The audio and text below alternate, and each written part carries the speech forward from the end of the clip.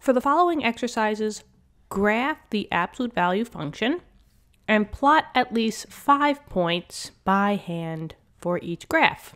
Okay, so we have 2 graphs here, and they want us to plot, 5 points by hand. So I made us a little chart for us so that we can, have something organized. The first graph that they want us to draw is y equals the absolute value of x minus 1. So normally, if we have to plot at least 5 points, we're only going to do the 5 points. You always want to have a point right in the origin, which is 0, right? The x-axis 0. So I want to have a point that has a 0 for the x, right? And now I just have to pick, 4 more points. So maybe I'll do a couple in the negative x direction, and then I'll do a couple of points in the positive x direction, just so I get the whole scope of a graph. So maybe I will do a -1 and a +1, and then we'll maybe stretch this out. I mean, you could have, 5 of your own points. So I'll do maybe a -3 and then a +3. So there's my 5 points to cover everything. Okay, so all we have to do now is we have the input values. We have what we know for x, all of these 5. But now we just have to figure out what the y's are. And that's when we're just going to substitute all of our x's in for this function. So let's start with the first one. Y equals the absolute value of -3 minus 1. Right? I'm just focusing on, we're just going to go from top to bottom. So the first thing I'm going to plug in is that -3 and see what my y value is. So y equals the absolute value of -3 minus 1 is a -4.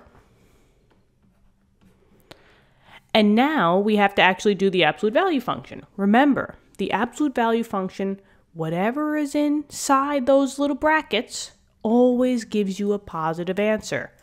So y would be equal to 4, because the absolute value takes whatever number is in here and turns it into a positive. So your y answer would be a 4, and that's what would go here. So I know that I have a point at -3 and then 4. 1, 2, 3, 4. So I know I have a point here. Now we just have to do the same thing for the other ones. So this would be quite quick. In the flashes of flashes. Where is that from? What movie is that from? Let me know in the comments.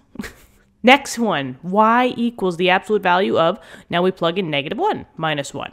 So you guys are getting the drift. Y equals a -2. And remember, the absolute value always just takes that number and makes it into a positive. So this one, for a x of being a -1, my output, or the y equals, y would be equal to a 2. So I'm just going to put a 2 here. Okay, let's just keep going. And I don't know what my dog is doing, if you hear him. Must be the school bus. Next is an x we put in for a 0. So y equals the absolute value of 0 minus 1. So y equals the absolute value of -1. So we already know that that's going to be just a 1. Okay, cool. Now we plug in a 1. You guys are getting it, right? We plug in a 1 for x. Y equals the absolute value of 1 minus 1. So y is the absolute value of 0. And remember, 0 is neither positive nor negative. So this one you would keep the same. And then the next one, we're plugging in for a 3. So y equals the absolute value of 3 minus 1. Y equals the absolute value of 2. And this is already a positive. So you're just going to get y equals 2. Let me plug that in black. And y equals 2, just to show you the answer to that one. Okay, now we have our 5 points. Let's plot it, and then we just make a little graph. So we have the first point. Now I'm just going to -1 and 2, so I have a point here. I have 0 and 1, so that's right here. Ooh, this is looking nice. 1 and 0, okay. And then 3, so 1, 2, 3, and then up 2, 1, 2. Ooh, look at that. So I have something like this. We'll do it in black. Coming down, and then we go up. Ugh, hold on. Let me try that one more time. Coming down, and then we going up. That looks better. There we go. Just maybe, boop, perfect. Then we just have to put our lines in, and there you go. That's the first one.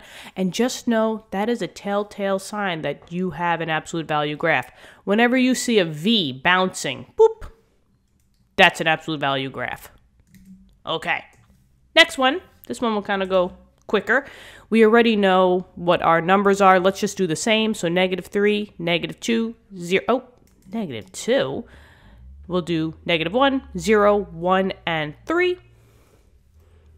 And now this is basically the same thing, but it's just +1 instead of -1. So y equals the absolute value of -3 plus 1. Y equals the absolute value of -2. We're just doing -3 plus 1 is -2. And now absolute value will tell me that whatever the number is, it has to be positive. So y would have to equal 2. And that is the first number. Boop. Plugging in for the second one, a -1. So y equals the absolute value of -1 plus 1. Y equals the absolute value of 0. -1 plus 1 is 0. And 0 is neither positive nor negative, so it gets a 0. Next! I hope I'm not going too fast, but I think you guys know the simple math inside the absolute value. Y equals absolute value of 0 plus 1. Y equals the absolute value. 0 plus 1 is 1. And now it just stays 1 because that's already a positive number. Boop. Keep going. Now we're going to plug in the 1 for x. Y equals the absolute value of 1 plus 1. Y equals the absolute value of 1 plus 1 is 2. 2 is already a positive number, so it just stays a 2. And last one,